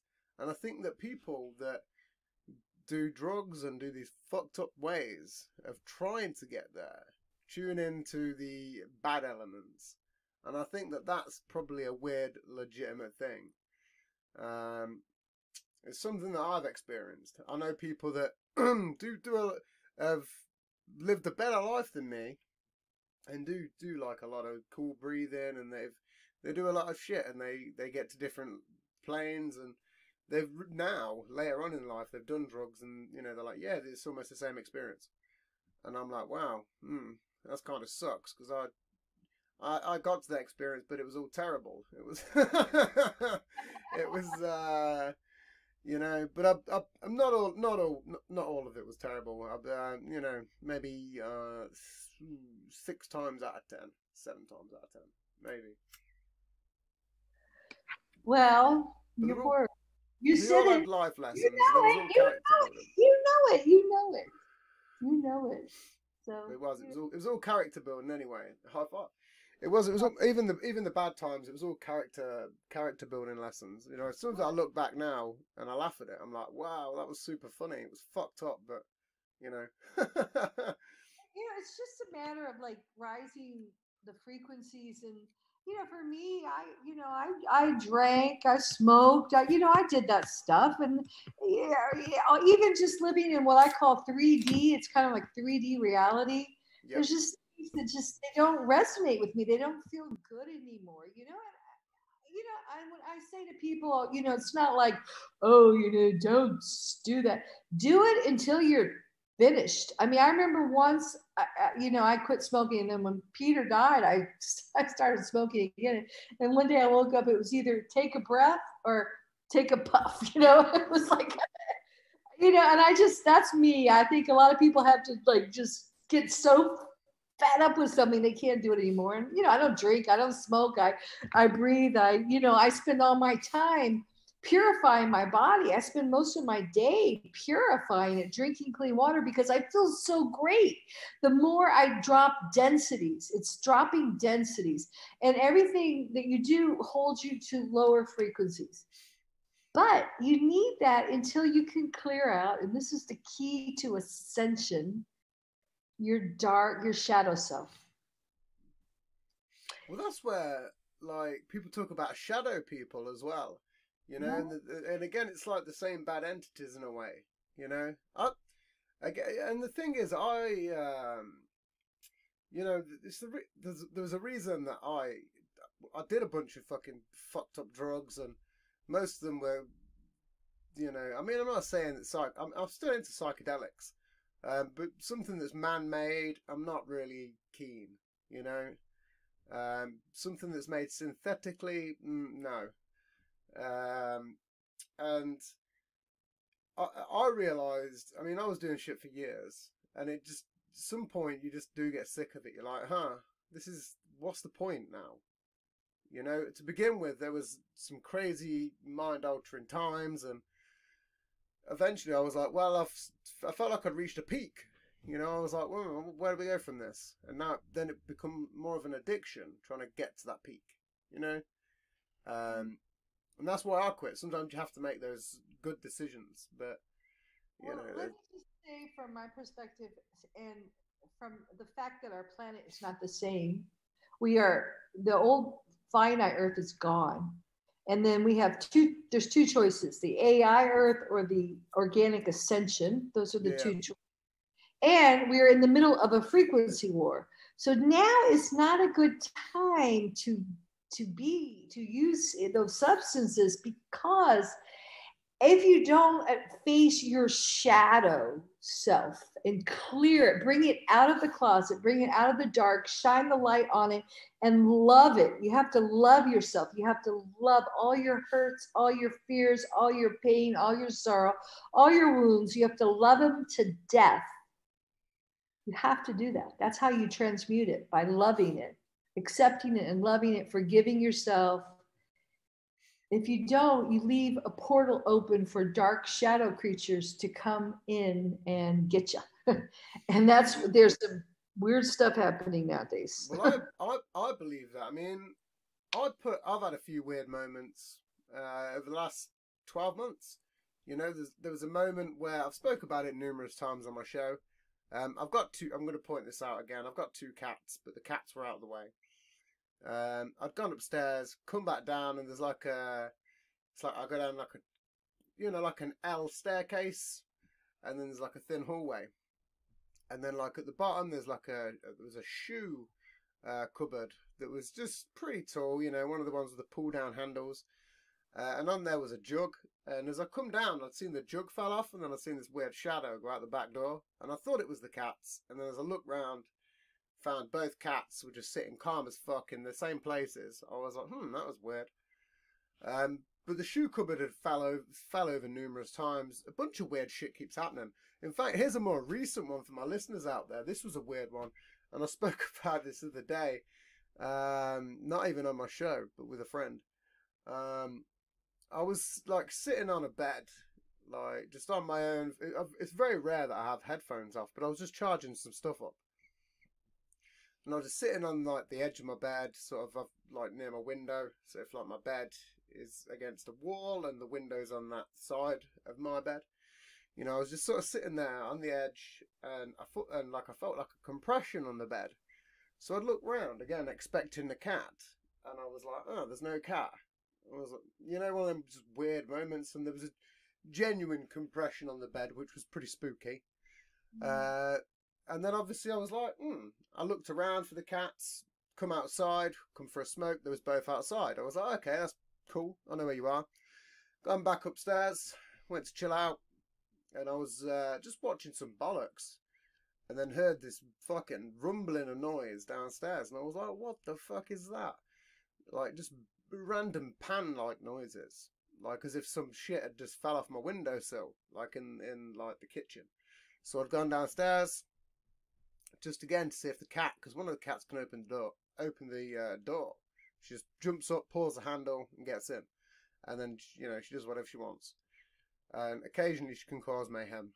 But again, I come downstairs, back door was shut, and there was just a bunch of stuff from the windowsill in the sink. And I was like, this was on the same day. And then I was like, this is fucking strange. So at this point, I go back outside for another smoke, and then I sit in my shed for 2 hours and wait for people to come home. I was like, fuck this. It was pretty bizarre. I'm not going to lie. When it comes to spooky stuff, I'm like, we'll leave it be, you know? I'd rather... It's all frequency. It's like being in the ocean. You know, if you go to the deep depths of the ocean, there's like these, you know, one-eyed, fluorescent, evil-looking creatures. And then the more you come up to the light. So the creatures that feed on you, the creatures that have been commanding the planet, the people who are in charge of our Earth now, have been feeding from these lower frequencies, and they want to keep you there. And as long as you're there, you are food to them. That makes sense. They need. And the more you rise higher to the light, they can no longer feed because they have to stay in the darker world. So that's how you rise out of duality, through love, through loving yourself, through like sacred alchemy. If you do a sacred sex or alchemical sex, it is through love. It's loving, it's coming back together with your masculine and feminine parts of yourself, you know, because a lot of us hate, you know, parts of ourselves, and you have to reintegrate all of them to heal them and to become whole or holy. And that's how you rise above it. And that's why a lot of people are fighting, you know, because, and I understand, I was in that anti-mask, vax, and, you know, you don't, the freedom that we're searching is going to come from ascension. It's the only way we're going to have true freedom on the planet right now. We have to ascend above these factions and their gestalts of satanic, Luciferian, okay, I'm going to use the words, non-human, off-planet cultures that have come here and trapped us in the lower frequencies and been feeding off of us. And now I think in the States, it's finally coming out, a lot of the child trafficking, but the child, you know, they're all like, oh my God, you know, these children, the child trafficking, the pedophile rings around the royals, around Hollywood, around the elites, around Washington. Well, it's been going on forever. I went to a island here called Mosia, right off of Sicily, where the Phoenicians, 2000 BC, the parents would put on masks and they would sacrifice their children to the gods. And you know, I start my chapter, I talk about religion. I said the problem with the planet is religion, because we first somehow we separated God from us. And God is everything. It's omnipresent, omnipotent. It's everything, right? So it's also us. It's in everything. God is is the infinite. I call it the infinite because it can't be made finite. And it's in everything that exists in the earth. So if that's really what God is, then who were the gods? All right. And it's everywhere. It's Greek mythology. You know, the serpent gods were some of the first gods, and it's in the Sumerian culture. They're called the Anunnaki. The Muslims call them the Jinn. The Chichahuri, the African, the Dogon tribes called them the Nomos. They've been called by all different kinds of names, but these gods had many different, faces, many different animal faces. And we find in ancient Egypt, we have like monkeys, you have birds and all this. And you have this brotherhood of the snake that has been in every culture. And so people are like, oh, reptilians. I know David Icke gets a hard time for talking about reptilians, but the reptilian factions have been very much present in every culture. People have worshipped snakes. I mean, look at Mexico. Look at, everywhere. One of the most craziest things I ever seen was when I was a kid. I used to have top trumps cards. Do you know where you'd have a deck of cards and it'd have you'd have like an animal pack, and it'd have different animals or predators, and there'd be like a row of stats, and you'd weigh it up against somebody else's card. So you'd have like a lion, and then you'd pick like fierceness 93, and then you'd have like someone would have like a fucking a shit snake, and it'd be like fierceness 63, and you're like, I'll win. And you take their card. Well, I remember having a dinosaur card deck, and I've still got a dinosaur card deck. Unfortunately, my partner Laura threw the card away because I used to make remarks about it, and I'll get into that in a minute. But the card, it was like a fake card. It was like a reptile person in a legitimate. It was the one card out of like 52 cards or however many get in a deck that was fake. All the rest were real dinosaurs. And then this one card was like a humanoid reptile, and it was like, in the fact section at the bottom, it was like, this is what would have happened if we'd emerged with reptiles. And I had that as a child. And then as an adult, they did this McDonald's thing. And I remember, and they gave these cards out. And I found it again, and I'd rethought about it later on in life. And I was like, this card is pretty old. I'd seen it as a child, and it's still here again. And I was like, maybe there are some weird reptile people. Because they're just secretly hiding it in decks of cards. I lead into this in my book very slowly, but because the research is there about how limited our perspective of light is. So there are all different kinds of other beings that exist. Like you've said, you felt some pressure on your bed. Yeah, it was weird.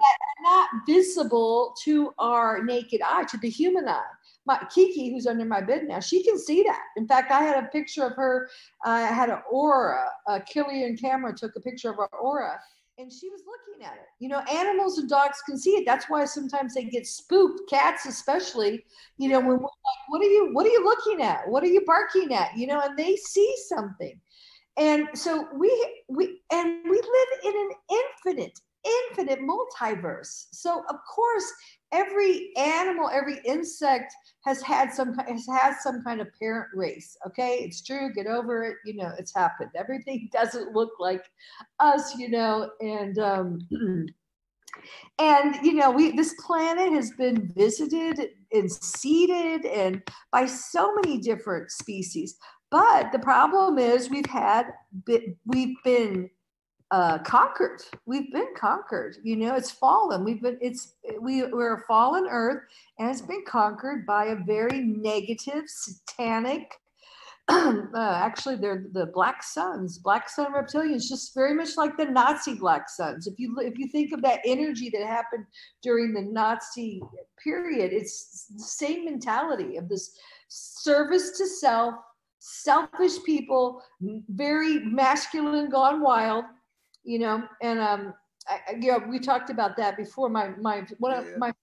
my spiritual teachers were twin souls, and one of them was an ex sergeant in the military, and he looked at us one day and he said, guys, he called everyone guys. He said, guys, he meant us women. It's the men who got us into the problem on the planet. It's the women, you guys, who are going to get us out. So it's that loving, gentle, nurturing, feminine energy that needs to be grounded with the masculine, the divine masculine. So we need the divine feminine, the divine masculine. We need people who are of service to others. We need people who say, they don't say, what's in it for me? How much money can I make over this, with this black magic Babylonian money cursed system that's always thinking about, what's in it for them, with the banksters, because now the Illuminati, everyone talks about the Illuminati and taking down the cabal, but that is a multi-headed hydra, snake. You cut off one head, another one grows up, grows back. I think you talked about before we get into that one, because that's another topic in itself, I just want to say, you're talking about the women. Well, even then, in World War II, there's many people that say that the women fought the war, and that they won the war, because if it wasn't for the women, especially in the UK, World War II, who were literally grinding, there was fucking going and building fucking the planes and doing a whole bunch of shit behind fucking the lines and manning radio towers and shit. And there was, like, back in the day, people forgot about it. There was like posters, because even then I look into everything, and those posters went, and I remember being in school reading a book about the women won the war, and that was the headline. It's time for the women of planet Earth to wake up. They really need to wake up. They've been doing the work. They've been doing all the work. God, here in Italy, they do all the work. In America, they don't get any of the credit. They do all the work anyway. But they just need to just move into their power.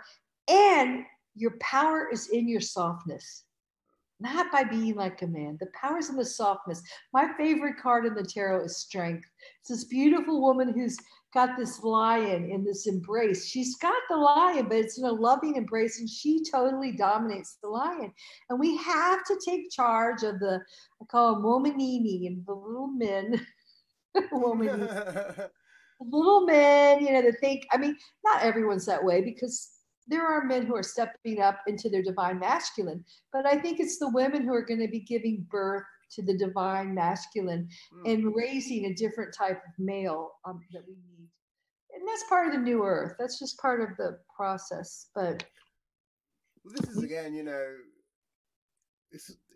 I think there's a wait, what was we talking about again? Before I cut back into it, it was the Illuminati. That's what I was going to say. It's talking about it being a sort of multi-headed hydra, which you kind of, I believe it is. We haven't spoke about cults, and I'd like to get your sort of take on some of it, especially in terms of they, because I believe that there is a they. There's tons of clubs that very rarely get spoken about, and there's, especially in terms of, like, when you talk about the Illuminati, there's a lot of history behind that people don't really know about. And I don't know, like I said, what's your take on all that? Just, well, we'll get back to that. Hey, it's pretty big, and it's hardest on you Brits, because there's such the lineage is so dominant in there. You're so infested with it. But I know I'm going out on a limb here talking about the off-planet factions of the gestalts of the satanic and Luciferian forces. But you really have to realize that they are off-planet, non-human entities that are of service to self. You've seen them in the sci-fi fantasy movies, but they're not fantasy, because if it exists, it exists. It's infinite. Yep. And they conquer planets, they conquer star systems, they conquer universes, and they feed off the louche or the negative emotions. Like I said, they're bottom feeders, you know, and they have to get you in this lower space, and they keep souls trapped there to feed off of them. That's their job. So what they do, though, they're masters at this. They're brilliant. And it's actually kind of intriguing the way they do it, because they are smart. They conquer star systems, and they leave representatives here on Earth. They're puppets, they're representatives. And we have historical proof of this. What they do is they stole our royal DNA. They usurped us as the angelic royal beings, Christ beings that we were. And then they created clones through their scientific laboratories, creating what they call Anunnaki hybrids. So these were intelligent, but they took out all the heart. They did not have the heart and the mind connected. So you see, then they became the pharaohs and the kings and the queens and the czars and the Caesars and the priests, the high priestess, that elite class. And it was through their divine right? The divine right of kings. You've heard of that? Yep. The blue bloods, their bloodlines, that they passed this down, these inner genetics of being actually, and they interbred. So they became satanic psychopaths, you know, heartless people. And you see a lot of that. And excuse me, I hate to say this, because people are going to jump on me with this one, but I can say good. You see it a lot in the white race. You know, I am, you know, okay, I'm Anglo, like you. My family comes from the first British let's see, Jamestown, the first British colony. Okay, so but you see it in the royals, because you know, even you look at you know, Queen Elizabeth. My name's Elizabeth. My name's actually Queen Elizabeth. Monroy means my queen. So, but she is like, I saw her once trying to go into a hospital where people have been like blown to bits in a bomb, and she was just, you know, oh, I'm so terribly sorry. I mean, I felt so sorry for her, because she has no compassion. You can see it's almost been bred out of this. It's not part of the culture. And if you go to any place on this planet, whether it's Australia, America, Africa, if a white man has been there, that the indigenous people are almost all but gone. I mean, look at the Native Americans. Well, it's true. Yeah. I mean, this is the one thing that, you know, even when I look back in history, you know, it's been a one-sided tale, mostly from Europe, you know? Mm-hmm. And there's a lot of other stuff involved with that. The Crusades, for example, you know, that was a fucking war in itself, which people very rarely talk about, and that was a fucking hellacious war. And there's tons more like it that people just completely just overpass, just because of the modern day narrative that we're fed. And you know, there's a lot of subjects now that you can't even really search for, or that you kind of forget about. You know, it's just because you just don't know. You know, there's the stuff that I've forgotten about, that I've read about in books when I was in school. And then, you know, years later, I've gone, oh yeah, I remember that. And then it gave me that memory back. I almost feel it was a reason that they shut libraries down. You know, very few libraries around nowadays. And when you go in there, they're all normal books. There's no old school historical books in the UK when you go into a library. Not in modern day towns. It's all fucking non-fiction and biographies. and then a children's section where kids go to play, and they take up the space for X amount of time. You know, and that's pretty real. That's what happens. And I think that there's probably a lot of books when these places close down that just got shipped off and maybe burnt because there's some legitimate knowledge in there that even to modern day people would have helped them a lot. You know, they're not going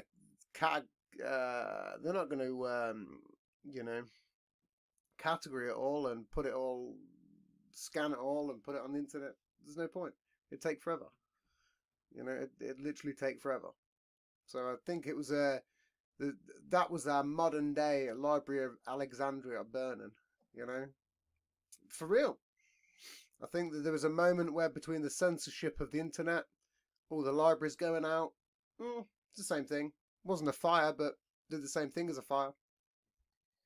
Well, I think one of the mistakes that we're seeing today in modern time, which, I mean, I understand people are waking up, they're getting very angry, and they're seeing, first of all, they don't realize that these 13 bloodlines have gone into all different walks of life. Yeah, that's something that I'd recently looked into with the 13 Kings.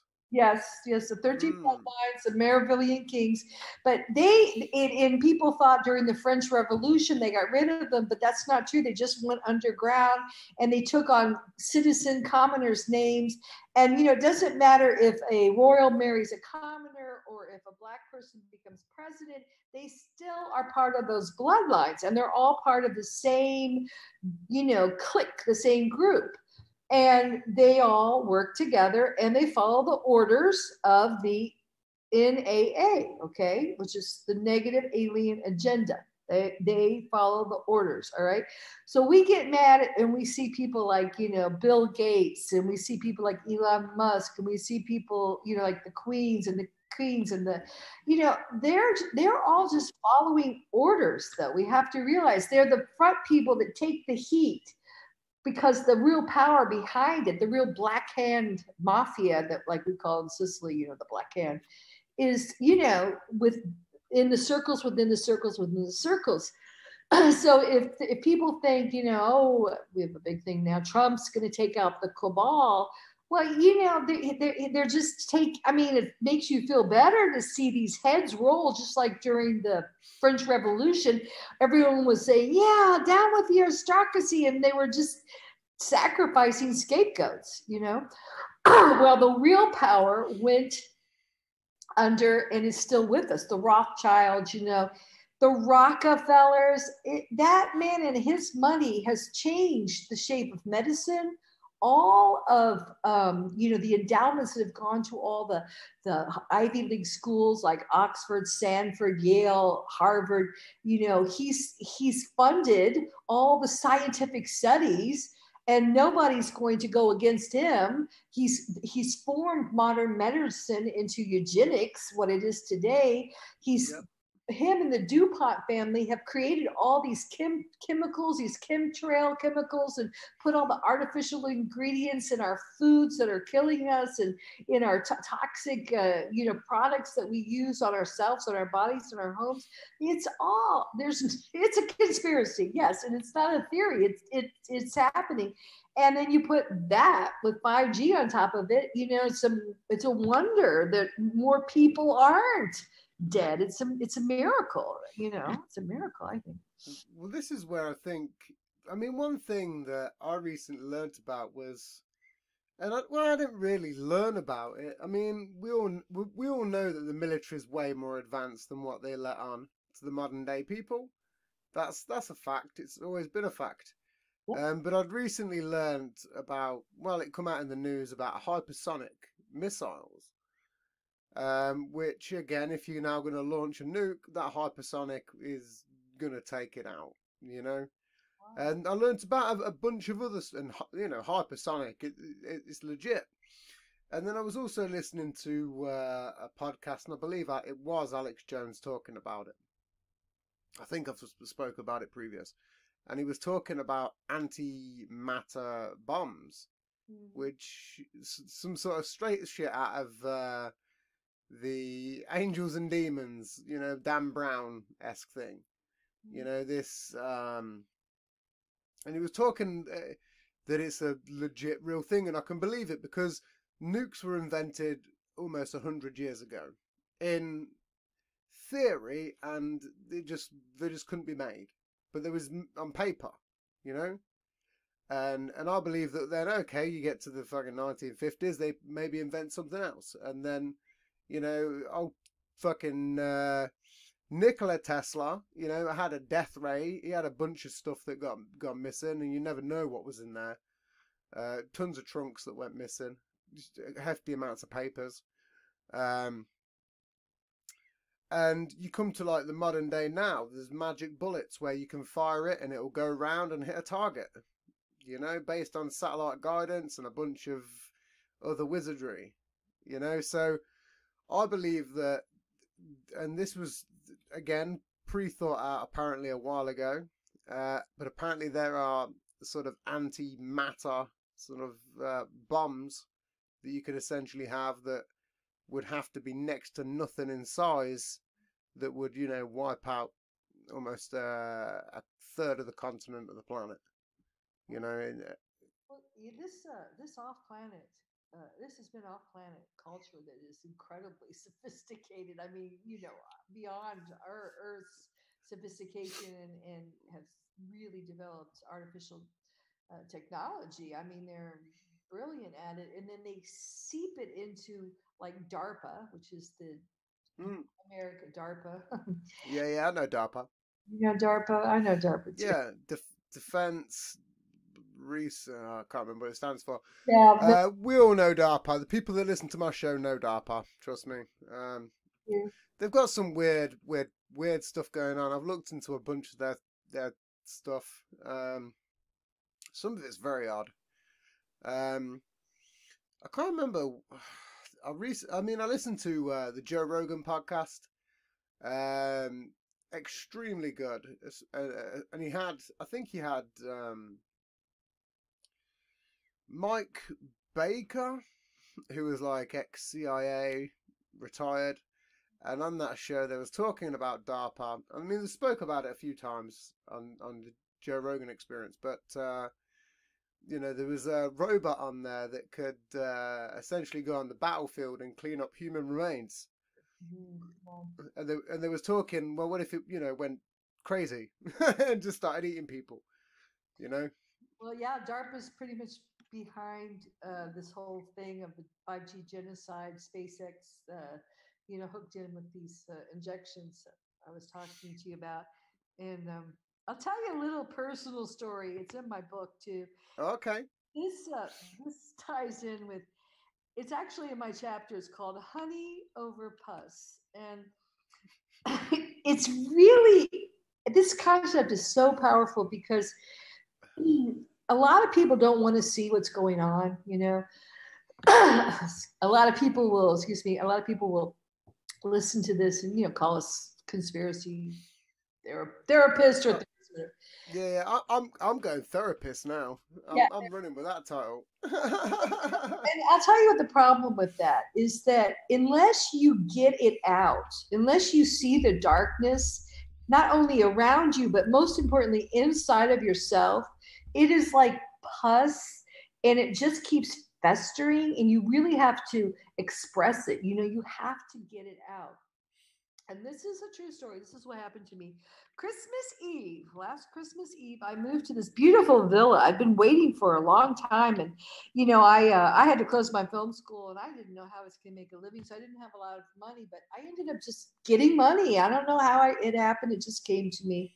And I found this beautiful, beautiful villa that overlooks the ocean that, is what I saw when I first came here about 2 years ago. I had a vision of it. And it was wonderful. I was so excited. It's all beautiful, modern, white inside, overlooks the ocean.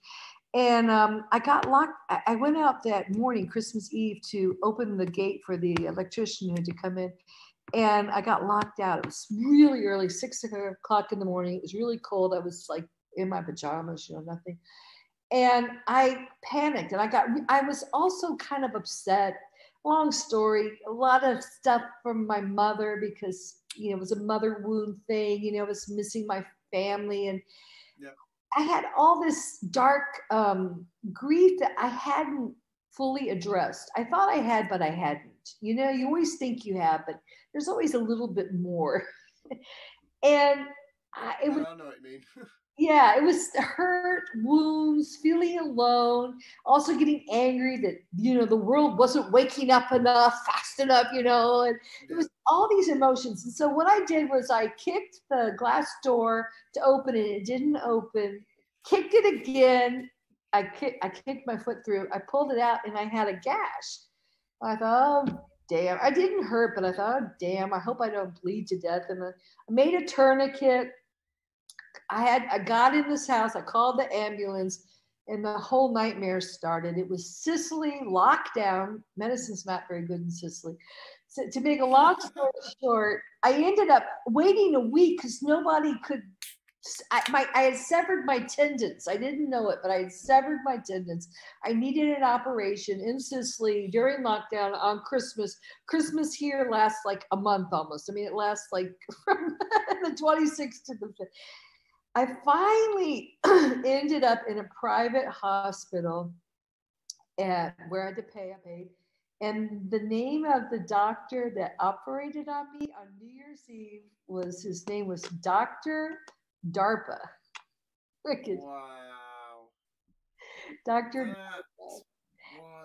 And Dr. DARPA made a mess of my leg. See, this is where you up to the shadow, those shadow entities got in, and then I got a terrible infection. I went home. I had just moved here. I didn't know anybody. I had no help. And so I was at home and my wound was filling full of pus every day, more and more. I went back to DARPA and DARPA said, oh no, that's good. Pus is good. Just rub honey over it. Just rub honey over it. So I was at home going, oh my God, I would have lost my leg, probably lost my life, but I had divine intervention. I had like Gwen, this nurse from America, tell me what to do. Serena, a friend of mine who flew down here and gave me the shots and helped me. And then another friend of mine, Susan, who helped heal me, you know, because there's always help. But you can't move honey over pus. And the point is, the cabal, the reptilians, or whoever, the bad guys, they're out there, but they're also inside of us. You know, as long as we still are having these hurts, these blames, this anger, these emotions that pull us down into the lower frequencies, we're food to them. You know, we're part of their louche feast, as you call it. That makes sense. Do you want to take one more quick little intermission and then we'll do one more section? Because this has been fabulous, and I want to keep it going for maybe another 40, and then I want to keep this one rolling. It's very good. I'm super fucking on this one. Oh my god, damn. And we're back, folks. Again, this is one of those long shows. Absolutely loving it. I think this needs to be a regular guest. Definitely a regular guest.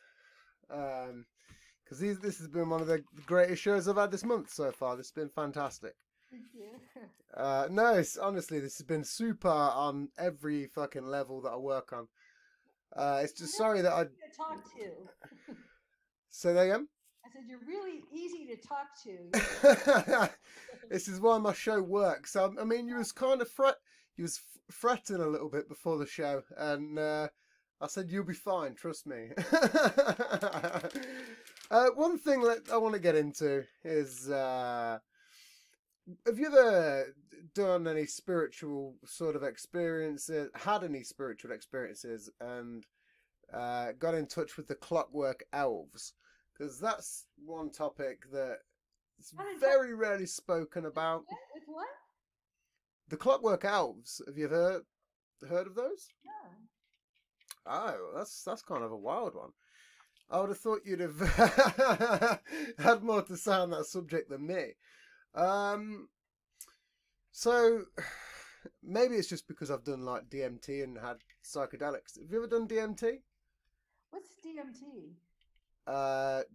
It's a psych. I can't remember what it stands for now. Dimethyltryptamine. Is that like LSD? LSD? We call. It's kind of, but you essentially you smoke it, or it's in ayahuasca. Oh, ayahuasca. Yeah, I've heard of ayahuasca. No, but when I was younger, when I was in high school, I tried all that stuff.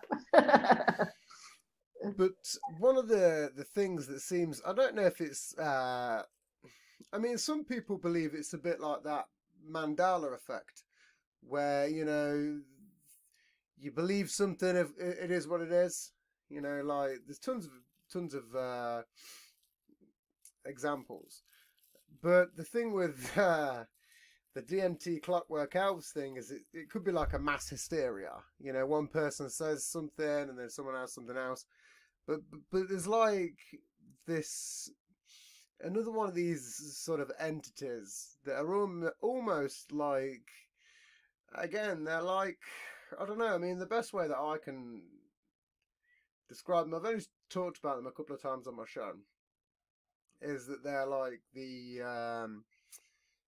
geometrical makers of space and time is the best way that I can put them. They sort of build reality. They put shit together, and I don't know. It's very weird. If you've ever done DMT or ayahuasca, a small ayahuasca trip, with a shaman. I haven't done an ayahuasca one yet, but I've done DMT years ago.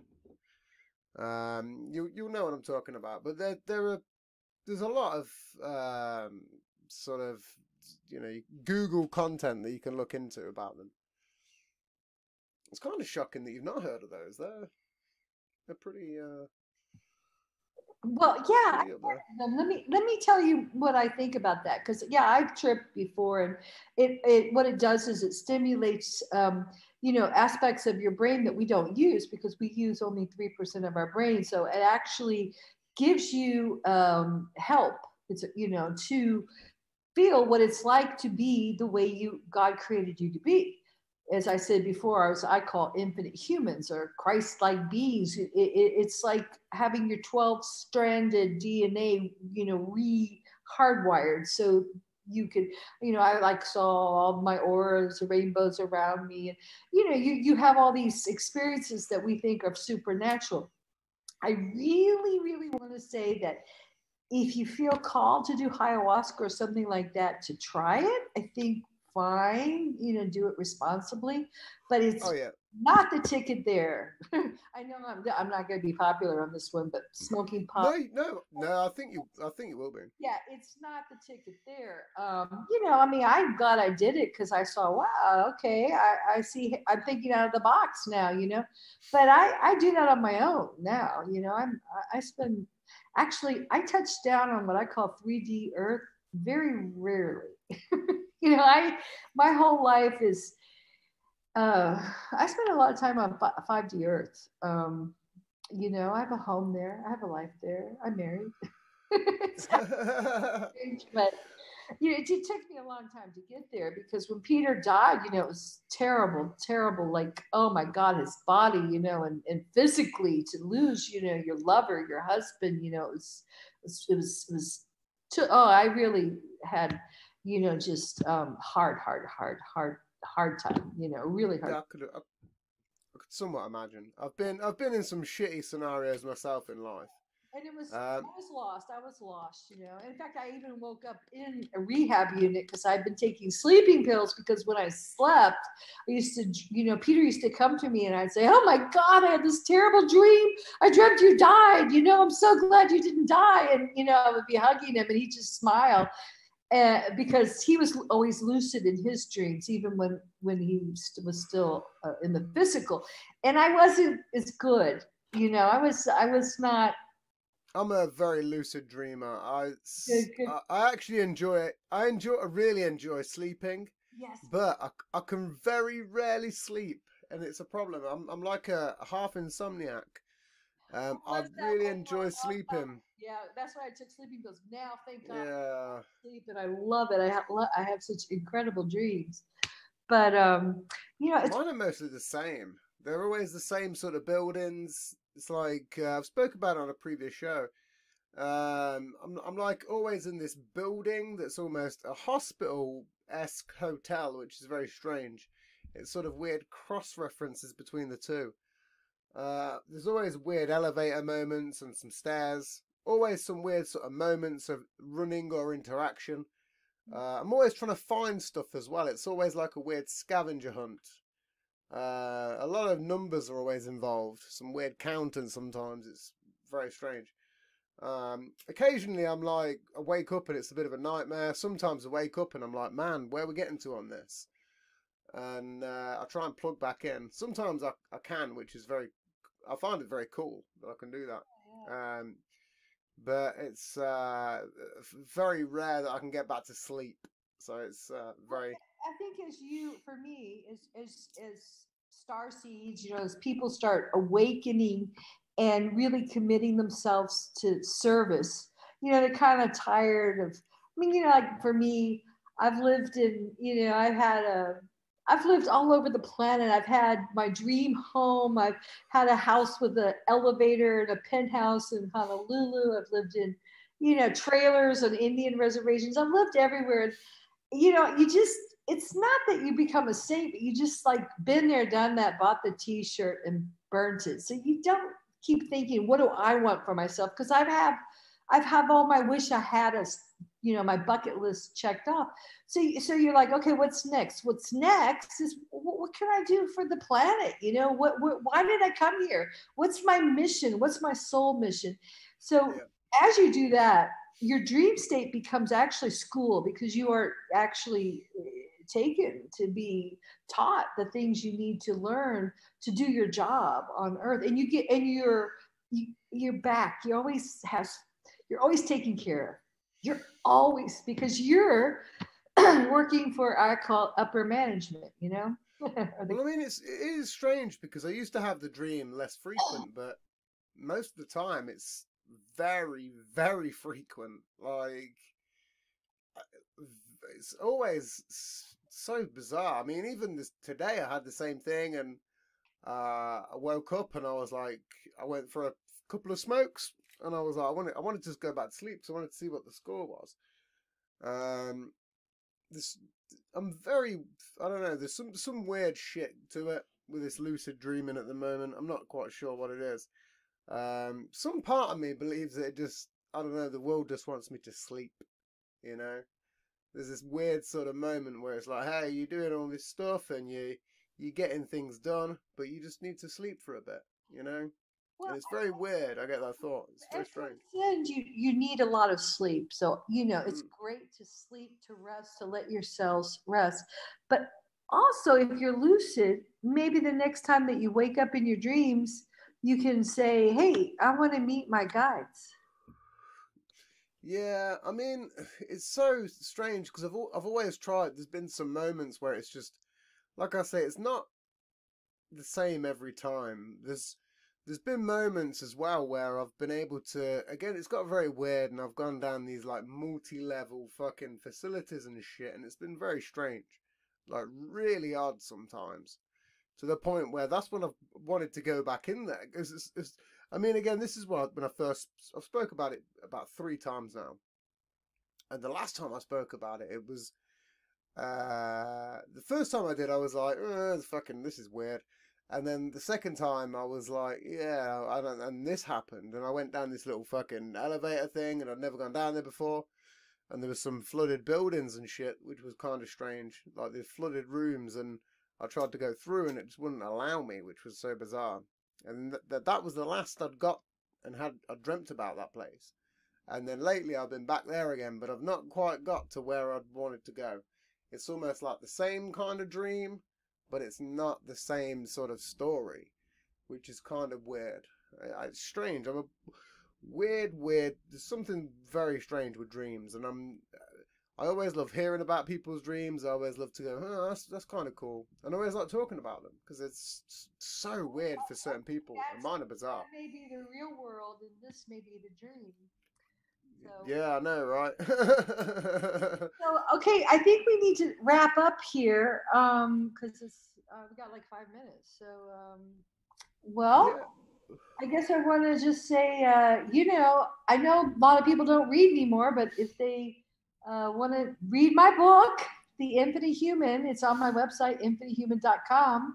I just put it up there. It says the ebook, and I will have print books available later. But right now, I'm kind of keeping the energy close and wanting to just build it slowly. I also put a forum on there so people can ask questions about it, so we can talk about like the things we're talking about now, like dreams, like supernatural phenomenons, which I didn't really have a chance to get into, and the true history of our planet, who's really in charge of it, what's really going on underneath this, the lies, the scandemics, and what you're choosing, ascension or descension, in terms of being part of the AI and passively consenting to this one world tyrannical technological control that they're pushing on us right now under the new world order reset. So interesting times we live in. Definitely times to be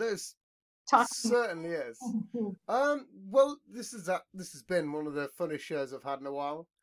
It has been, again, there's a bunch of stuff that we could probably get into that I've not got into at all yet. Like you said, paranormal stuff, I haven't even got into that remotely, and that's a big one, especially with the paranormal. There's a bunch of occult stuff that we could probably get into. So, what I will say is, like we said in the midway through the show, is I think you should do a podcast. I think we should talk about it like off air, and I think you should just do it, and I'll come on the show. I'll be your first guest. We'll talk some stuff.